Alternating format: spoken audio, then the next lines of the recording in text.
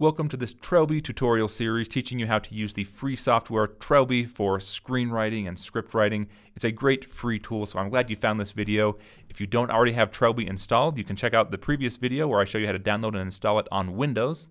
But in this video, I want to go over the interface and show you some of these different tools and how to start using Trelby. So when it's first opened up, we have this blank white canvas here. We see our cursor in a little blue rectangle. If we just start typing here, we can type. We're going to go over creating scenes and characters and dialogue in the next video, but I want to show you some of these tools. Notice there's a toolbar along the left-hand side with some different icons. If we hover over an icon, like these are the undo and redo, so if I click undo, it's kind of undoes what I just typed there. If I select redo, it redoes it. So if you want to know what these icons do, you can hover over and see what they do.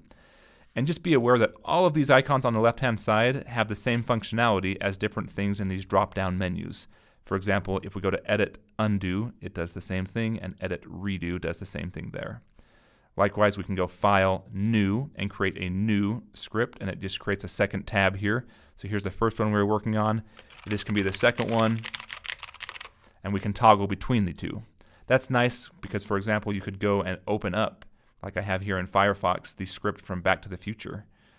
The movie Back to the Future. You could download this and import it in. This is a PDF version, so I'm not quite sure. Maybe we'll go over the import of that. But you could have one opened in one tab and go back and forth. And which brings me to another point. You can go to File, Import, and we can import, for example, we can do like Final Draft or Celtics or Adobe Story. We can import existing projects created in other software and then edit and make changes to them.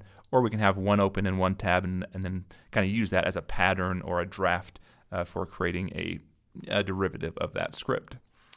So just be aware that these drop downs are going to be the same. We have find and replace here. We also have a find and replace here. So these tools, you can either choose to use the side toolbar or the top bar or any combination.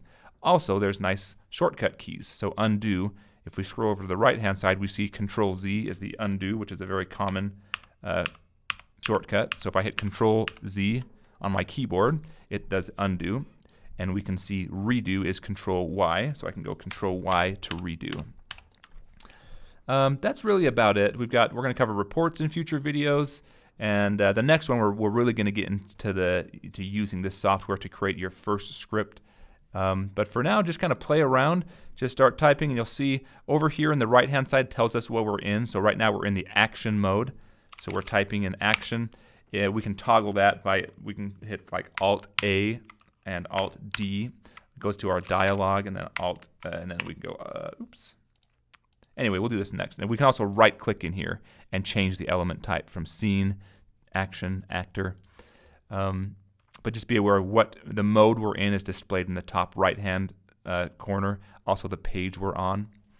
And then to save, when we're done, if we want to save, we just go to File, and go to Save, and we can save our document as a .trelby file. That's the one I recommend you save it in, unless you specifically want to open it up in a different program, and I'll show you how to do that in future videos as well.